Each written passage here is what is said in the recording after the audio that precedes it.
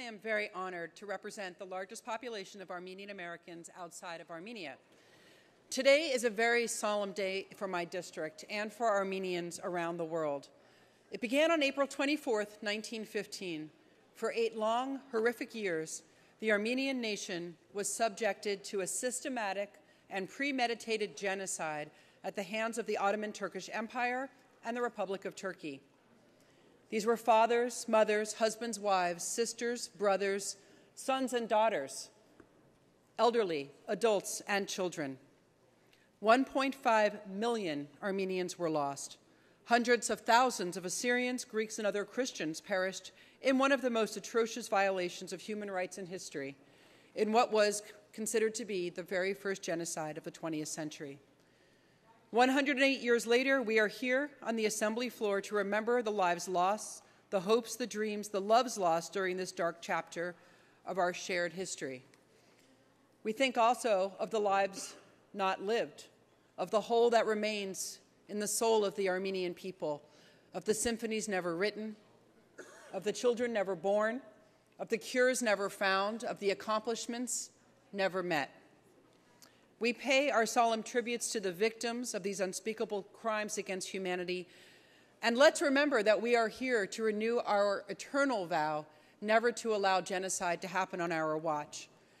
As elected leaders, as a legislative body, it's our duty to ensure that our nation and our world always recognize genocides as well as the victims.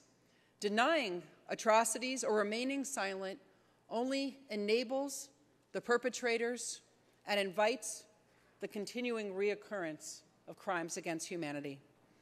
Our modern history is sadly full of examples of the perils of silence. Less than a decade after the Armenian genocide, as Hitler developed his plans for what was to become the Holocaust, he reassured his commanders that they would not face retaliation.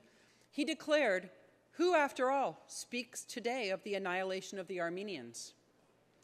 Now, we feel that we've come a long way in fighting for recognition and education here in California of all genocides, and certainly the Armenian community here at home in Los Angeles and across California have led the world in getting country after nation to recognize the Armenian genocide for what it was, a premeditated genocide. But our words are empty if we don't also take the steps when more violence is directed and more hatred is directed at any population, including to Armenians today, here at home in the form of hate speech and overseas in Armenia. Because even today, Turkey and its ally Azerbaijan continue to deny the Armenian genocide. In recent weeks, Turkish and Azerbaijani leadership have made hints at erasing Armenia from the world map. So while the Armenian genocide occurred over a century ago, the wounds have not healed, justice has not been served, reparations have not been made, and instead genocidal acts are occurring today. Since December 12th, the historically Armenian people of Artsakh have been living under a blockade by Azerbaijan, backed by Turkey. The region's 120,000 Armenians have been living off rationed food, medicine, electricity, and gas. Farmers who are simply working in their fields are being shot at. Their machines are being damaged, all towards a goal of denying the Armenians their source of food and income, a slow and painful genocide. Members, a few years ago, I had the honor of visiting Artsakh. I walked those grounds and felt with myself the lifeblood of the Armenian people running through that land. I stood in the middle of churches that dated back to the 4th century, that had ancient Armenian writings on the wall.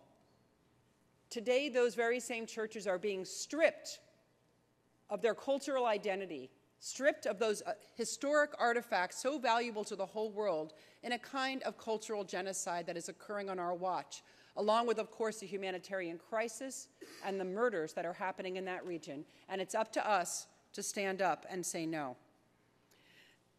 Just a few weeks ago, this body passed AJR 1, led by my colleague from Pasadena, which condemned the blockade that is occurring right now and urged our federal partners to act. Today, I ask that we renew our efforts to remember the genocide of the past and work to prevent another one from occurring on our watch. As we have each anniversary on this floor, we acknowledge the pain that echoes still today.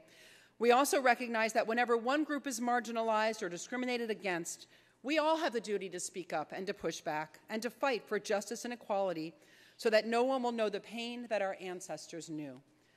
Over a century later, we are all standing on their shoulders to build a better community, a better California, and a better world for our children and the generations to come. With that, I urge you to reaffirm our humanity and our will to stand with the Armenian people and vote aye on H.R. 26. Thank you.